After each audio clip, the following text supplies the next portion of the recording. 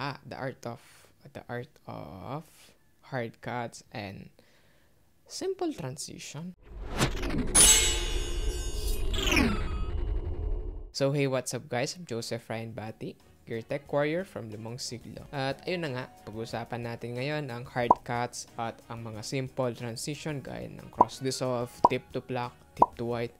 Basta hindi sila fancy, yung pag napanood mo lang ayun na pala, walang transition na yun.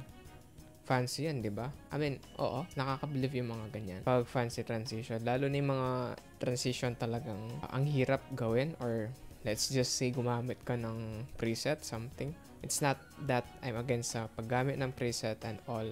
It's just yun nga, nakakalimutan. Sa sobrang simple, sa sobrang basic, nakakalimutan na yung kagandahan ng hard cut and dissolves. Mga simple transition lang. So, yun na nga for this episode of Samu-Rye Tech.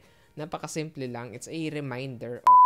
Kidding aside, we are just getting started. So, ayun, ano muna ang transition? Or rather, video transition. Ito yung para madikit mo yung one video to another. Pwede ring photos to video and vice versa. Bago ko in-explain ito, mayroon akong pinapakitang clip which is yung watcha.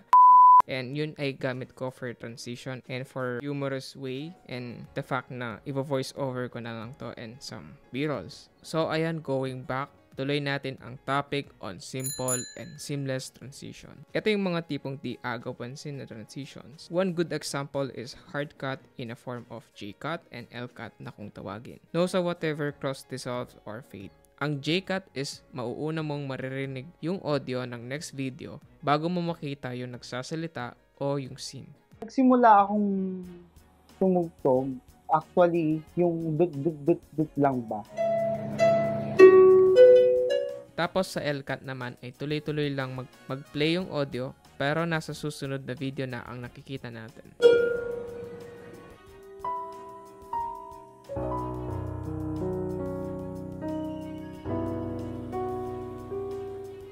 At ayun, I just did show something simple yet yung process niya is the B-roll. It's called frame blocking. Tapos ang gamit is keyframing. This was done both with the help of camera and editing software. Pero magfo-focus muna tayo sa transition mismo ng editing software, then yung subtle transition which is hard cut.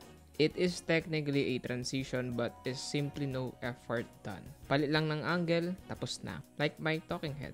Then on built-in transitions, meron tayo ng cross dissolve, tip to white, tip to black, mga blur.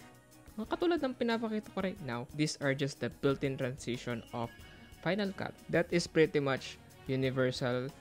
Kind of, siguro iba lang yung name sa Premiere Pro, sa DaVinci Resolve, sa Sony Vegas, sa Filmora, and other editing software sa PC. Kaya sa mobile din, maganda siya para matago yung gap sa mga angulo.